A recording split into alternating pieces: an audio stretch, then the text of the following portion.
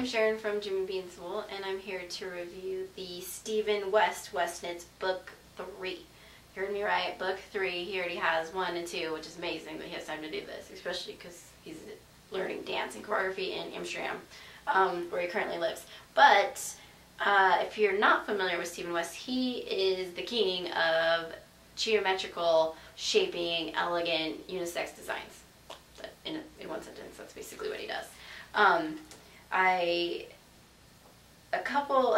His patterns are just so great. So in particular, this, if you didn't know who Stephen West was, this is Stephen West right here modeling one of his beautiful designs, and that is a cabled wrapped cowl. Right here you can actually wear it as a scarf if you wanted to. He shows a couple different pictures for each project that he works on with a little intro to each pattern. So while this is a pattern booklet, there is some little snips to read, which I think is really interesting. He, right here he has a bag featured, which is just so great. It's a similar design to what's featured on the book on the blanket. It's a felted wool bag that when you flap over the top it looks like half a sun, or open, it looks like a full sun bag, but it's felted so you can fit a lot of stuff in there, and it's really, really durable. It's called a sun satchel. My favorite in particular is the Moose River. It's done in a worsted weight, 600 yards. This cowl just looks so interesting. I don't know if it's the coloring or what's going on, but it is a reversible cowl, dun, dun, dun, dun, which is great, especially for the men in your life. They don't usually know when the scarf's inside right or inside out, which is terrible. Everything should be made for men that's reversible. Unless they are themselves knitters, then they know all about it, and that's fine. But this has this pattern right here is really popular, the cabled. Right here you see what it looks like when it's laid open on the inside. Big cowls are all the rage this season, and probably into the next season. I don't see these going out of style anytime soon. What he's most popular for, though, is his shawls. In this one, there are a few different shawl designs, but not as many as some of his other popular books that we have. So one of the gals here, Sharon, is actually knitting this in similar colors. She's using, I believe, Nebula and Candlewick, and it's beautiful.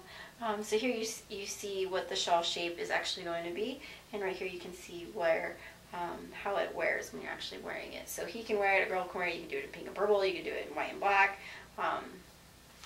That's another great thing about Stephen West, is you might knit something for yourself, but the special person in your life might actually steal it from you. This pattern I love as well. The changing of even though there's changing color, it's not difficult. You're not going to do anything crazy in tarja. The directions on how to do it are simple. If you're new to color knitting, I would suggest Stephen West patterns. He does a really great job of explaining how to do those color changes. He also teaches seminars all over the place too. So if you have a chance to run into him, I would suggest doing that because he's hilarious. A funny little story, which I have to share, is this, the Seaway hat. So this is done in the Rowan felted tweed, and this man right here is from Iceland. But the funny story is that Stephen West, this guy right here, is actually an interviewer. So he's a news reporter and wanted to interview Stephen West, but Stephen said no until he modeled for the picture for the hat. So he had to wear the hat and then model it for Stephen, and he looks so great, and he did such a good job. I hope his interview went really well. So that's the kind of character that Stephen West is. I mean, his fan base is huge. On the back you can see that he's kind of just a real funny guy. A lot of us here love Stephen West. We've knit quite a few of his patterns. I try not to remember how many because I give them away because people just love them. All of his stuff is so beautiful, and guys and girls can wear it. Even though in this book, there's only 2 models, just Stephen, the reporter, and then this gentleman right here. Girls can wear any of these. It's just that great. There's a huge blanket pattern. The directions are also in here. It looks like a mandala, but it's a circle blanket, which is quite popular. Good for a couch, good for your porch, good for anything really. Again, there are 10 patterns in Westknits Book 3. There's a couple little articles. He goes into a little blurb into each pattern and what it's about and what he does. The color's great. The book's really well written. I'm a huge fan of Stephen West, as you can tell. So if you're interested, definitely check out his book 3, 1, or 2, or his single patterns, which he does have quite a few individual patterns. Again, I'm Sharon from Jimmy Bean's Wool, and thanks for watching.